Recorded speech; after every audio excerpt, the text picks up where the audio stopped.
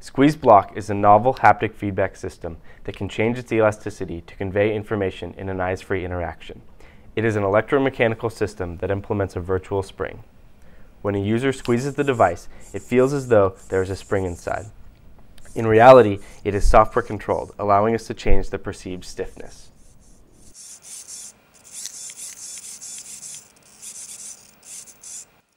We envision the SqueezeBlock technology in a mobile phone where, for example, the user feels the stiffness to infer the number of important unread messages while it is still in his or her pocket. With software-controlled elasticity, SqueezeBlock can demonstrate various behaviors. The most basic of these is a linear spring. The user squeezes the device by applying force on the pressure plates, which deform in relation to the amount of force applied. The forces on the two pressure plates, as sensed by our system, are shown in the bottom left corner of the screen.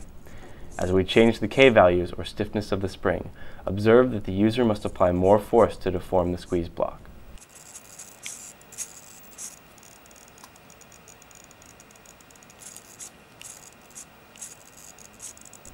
With the high K value, the SqueezeBlock becomes nearly rigid.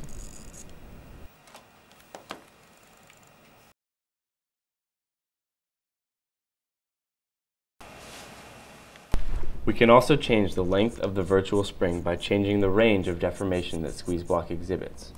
Observe that increasing the allowable range of motion creates the illusion of larger spring lengths.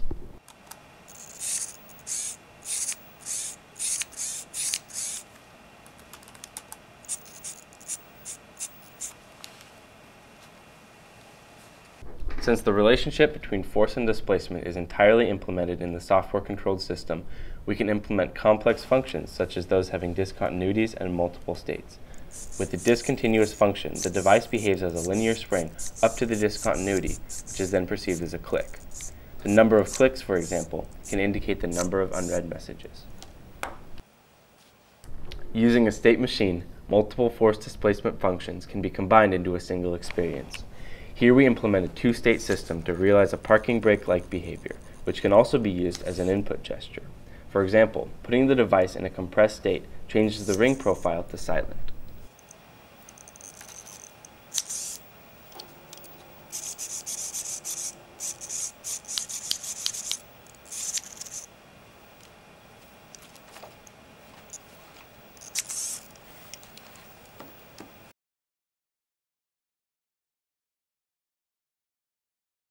Changing size statically comes as a free feature of SqueezeBlock. As an example application, the increase in size can indicate an upcoming appointment.